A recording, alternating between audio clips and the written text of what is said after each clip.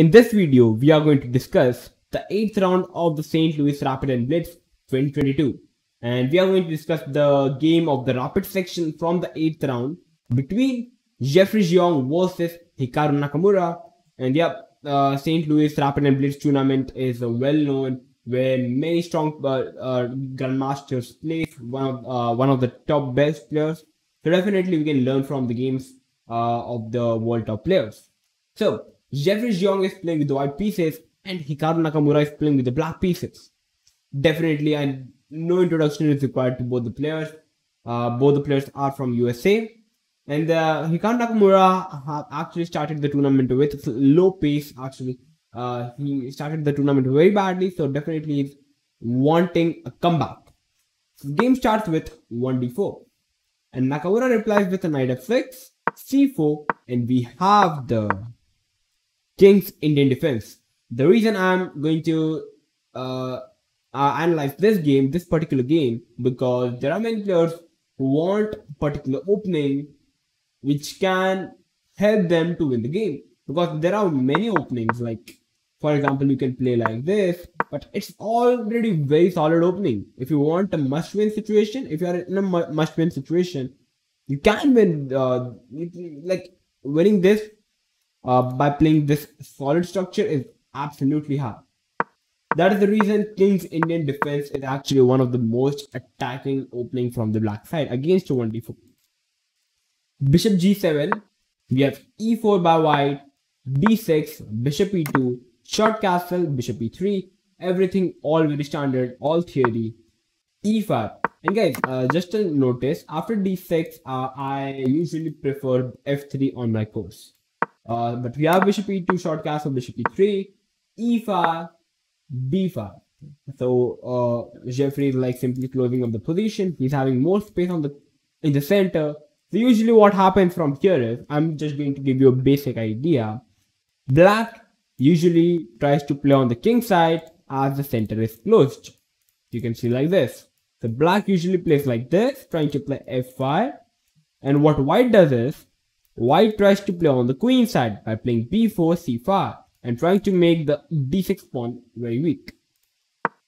We have knight to a6, knight to f3. The reason of knight a6 is it covers both the squares. First of all, it stops b4. Second, there could be a square for the knight to go on c5. Knight to f3, knight to g4, hitting the bishop, because definitely black wants the bishop, because dark square bishop is already very strong. All the white bishop is very bad because of the pawns of the light squares. So definitely black wants the dark square bishop. We have bishop to g5. White do not want to give up the dark square bishop.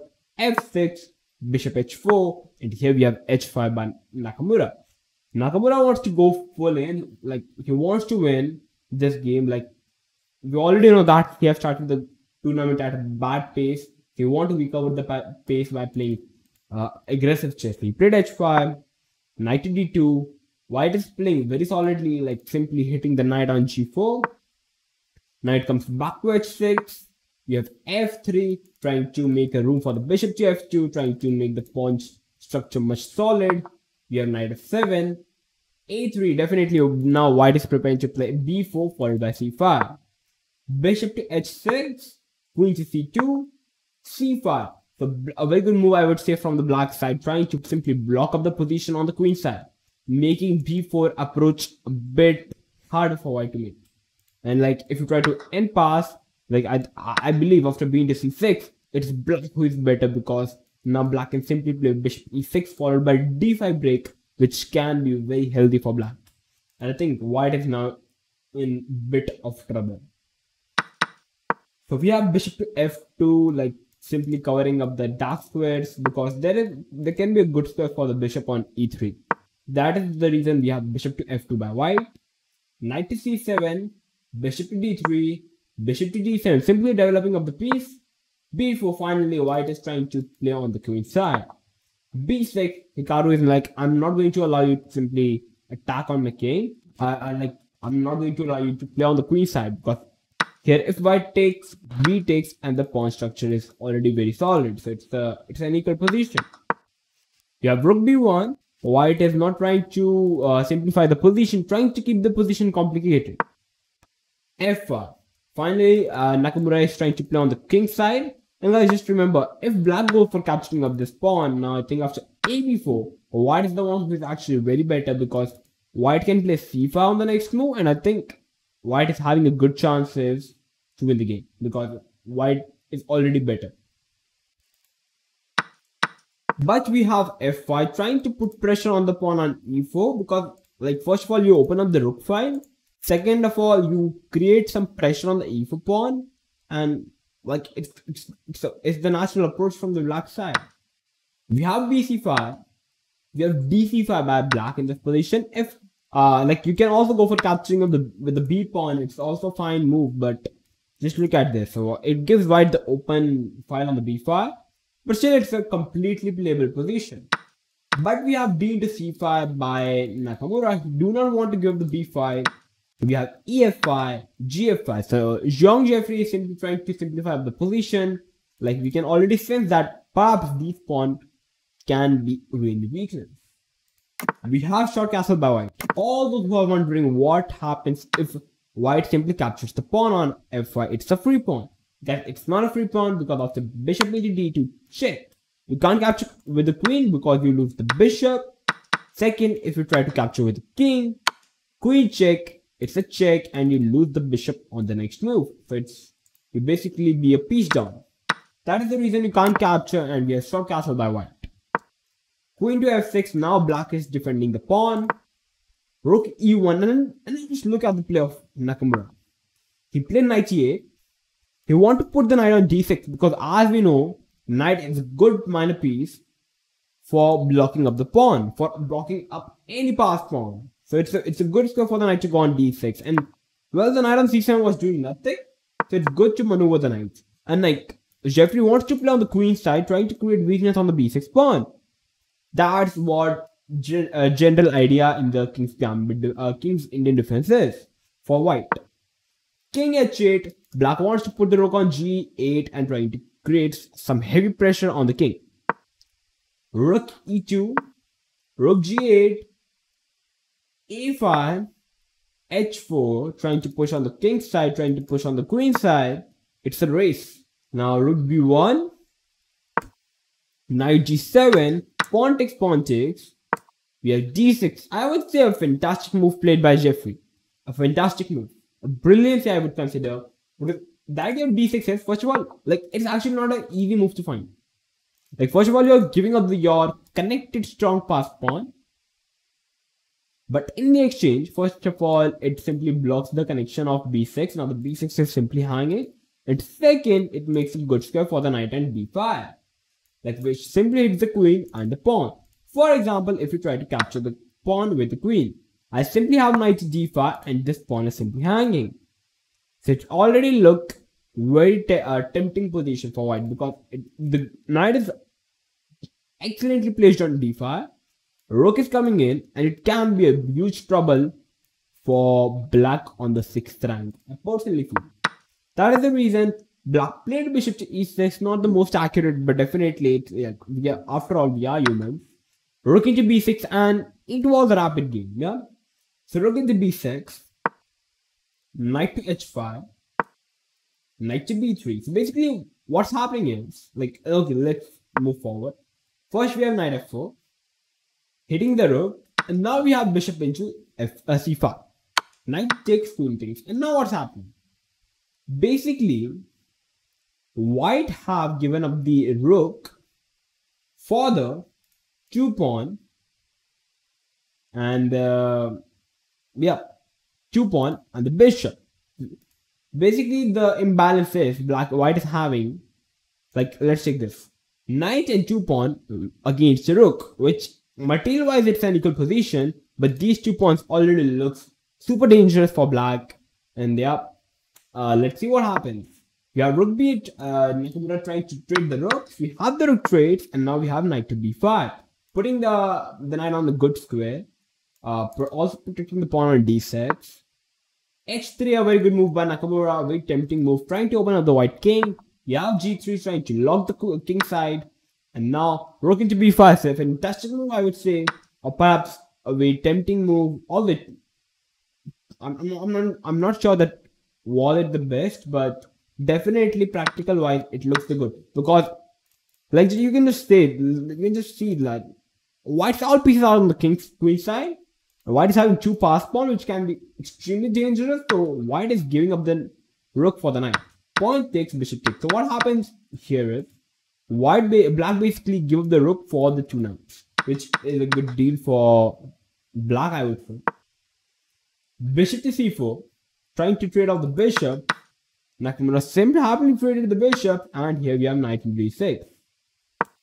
Queen d5. So now what's happening is, after queen d5, black is having 3 pawns, white is having 4 pawns. So white is a pawn up, but white is simply a piece down. You can already sense it. White is simply a knight down against the pawn.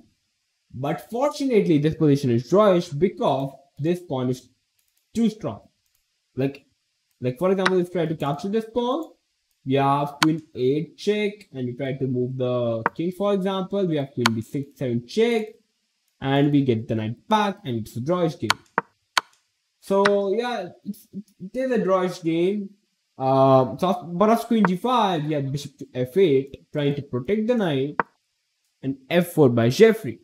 A very natural move, I would say, because in this position, Jeffery wants to capture the pawn. And for example, it doesn't matter what black push or what black tries to capture the pawn. It's going to be met with bishop d4, king and the queen is hit, and white won. Yeah. So basically, black cannot capture the push, or cannot capture the pawn, or cannot push up the pawn. And like actually, Nakamura find a fantastic move, I would say, in this position. Can you find it as well? You are in the shoes of Hikaru Nakamura, and you need to find the only winning move for black to win the game. Can you find it? So feel free to pause the video and try to find the best move. Okay, so all those 5 came up with this legendary move. Definitely not easy to find in a rapid game when both the guys are extremely low on time. 94. Wow. I would say wow. The reason is quite simple. After 94, white simply captured the bishop. And it looks like if black captures the bishop back, perhaps pawn takes, or perhaps I think even queen takes, and we have 2 pawns against 4 pawns, which can be most likely a drawish game for white. White can definitely hold this game, I think, if white plays the perfect chess. And I think even pawn takes looks a fine move. Yeah, just look at these 2 deadly pawns. But bishop into f8. Nakamura came with a fantastic, very good move.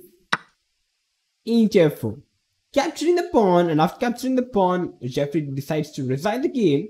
The reason is, you need to be a bit careful because of the backrank issues. It's a backrank mate, you can just see.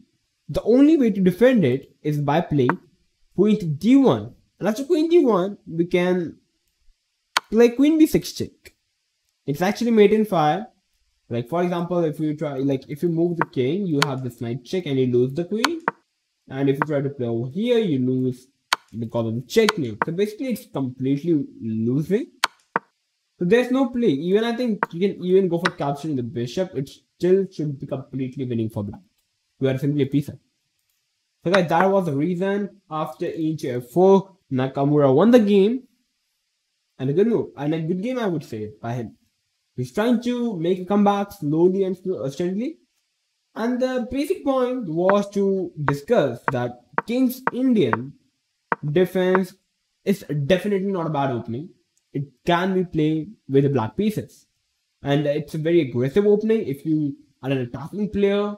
If you want to, if you do not like any drawish types of games, if you like to have some imbalances, you can definitely go for playing up this opening. It's a very aggressive opening, I would say. And you can just simply look at the game. Yeah? Black plays on the king's side, white plays on the queen's side. The black is the one who usually attacks, who usually goes for the king. You can already sense it. white castles, and how black continued was simply phenomenal. Black simply get all his pieces in the game. Like, D6 was a good move, I need to admit it. Like, you can just see how black simply maneuvered his knights. He give up another pawn, but he get the rook. Knight waits the rook.